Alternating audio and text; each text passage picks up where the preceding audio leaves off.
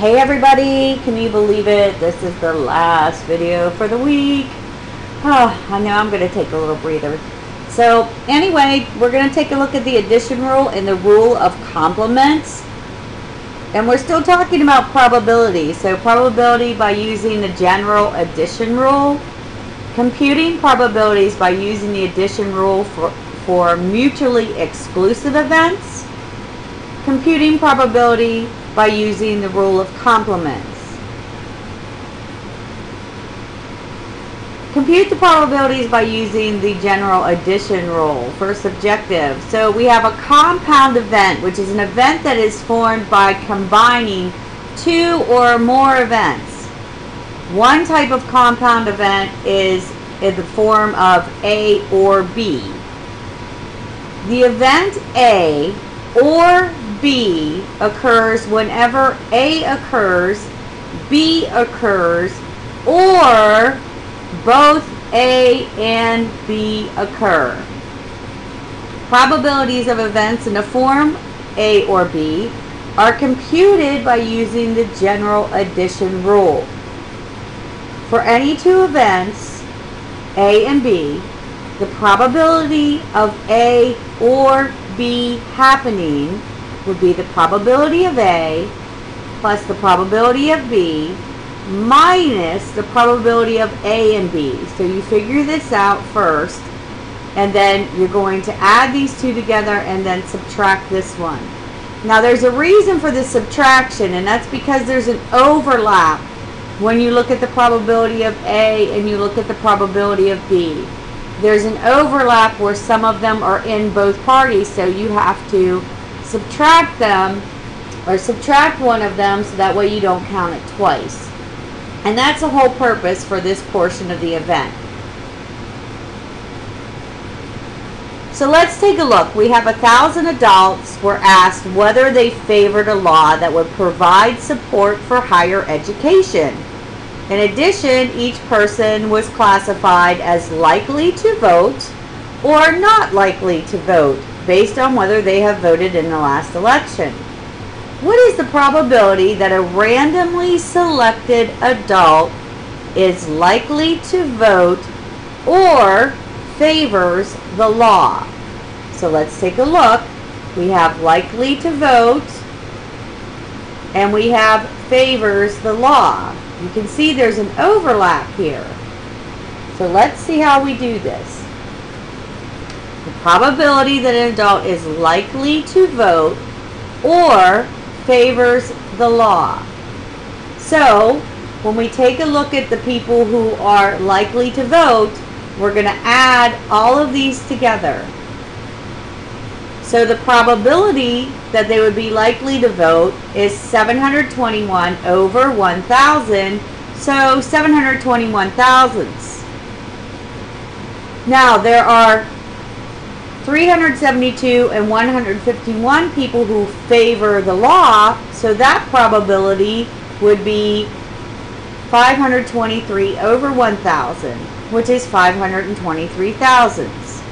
Now I want you to notice that when we look at this, see how these are added twice in our probabilities?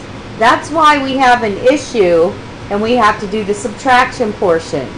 So the number of people who are likely to both vote and who favor the law, this overlap right here, is 372, which is 372 thousandths.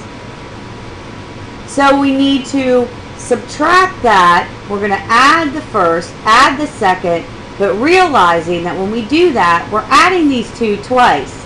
So we have to subtract this so that we can have the accurate amount because of the overlap, and that's why we get 872 thousandths. Computing probabilities by using the addition rule for mutually exclusive events. So mutually exclusive event is if it is impossible for both events to occur. Okay, so sometimes both events can't occur at the same time.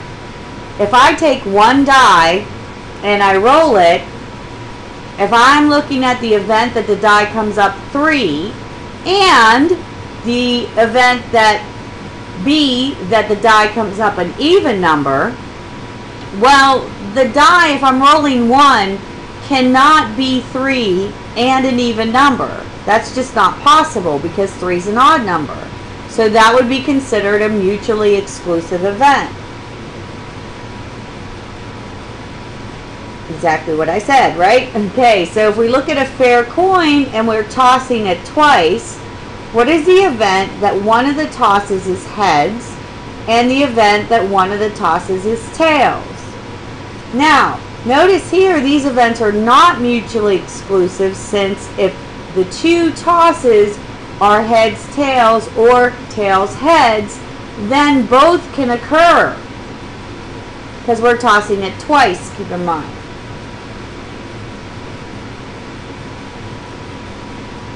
If events A and B are mutually exclusive, then the probability that A and B would happen at the same time is 0. So this is where you can get a 0 probability because it's impossible. So again, it's not possible to take a die and roll it one time and have it be both 3 and an even number. Not possible. This leads to a simplification of the general addition rule when we are looking at the mutually exclusive events. If A and B are mutually exclusive and we want to know if A or B will happen, keep in mind, because they're mutually exclusive, there is no overlap. So that's why we have nothing to subtract on the end of this one, is because there's no overlap. There's no need to. In a recent year of the Olympic Games, a total of 11,544 athletes participated. Of these, 554 represented the United States, 314 represented Canada, 125 represented Mexico. What is the probability that an Olympic athlete chosen at random represents the U.S. or Canada? Well, we know they're not going to represent the U.S. and Canada, so they're mutually exclusive events. So what we're going to do is take the probability that they would be from the U.S., which is our 554, over our 11,554, and we're going to add to that the probability that they would represent Canada, which is 314 over 11,554. So we have a common denominator here, which is nice, so we can just add our numerators, and then we can divide finally, and we will find out that the probability that we would get U.S. or Canada would be 0.075191. Okay, that's probability. So if we wanted to change that to percent, which we often do, we would move this over twice and it would be 7.5%. Objective 3. Compute probabilities by using the rule of complements. If there's 60% chance that it's going to rain today, then there's a 40% chance that it will not rain. The events rain and no rain are complements of each other. Notice that complements will always add up to be 100%. The complement of an event says that the event does not occur. If A is any event, the complement of A is the event A does not occur. The complement of A is denoted by A, and you have this little C up here where the exponent usually is. This would mean its complement. 200 students were enrolled in a statistics class. Find the complements of the following events. Exactly 50 of them are business majors. Okay, exactly 50 of them are business majors. The complement is that the number of business majors is not 50. More than 50 of them are business majors. Then the complement is that 50 or fewer are business majors. Notice it said more than 50, and that's why we would include the 50 here, because it's not included here. At least 50 of them are business majors. Then we would say the complement is that fewer than 50 are business majors.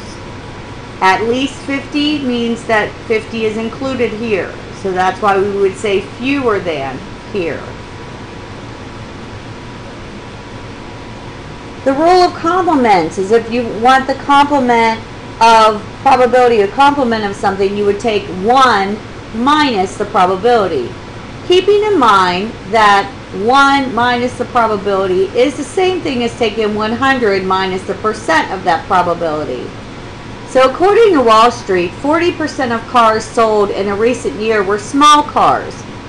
What is the probability that a randomly chosen car sold in that year is not a small car?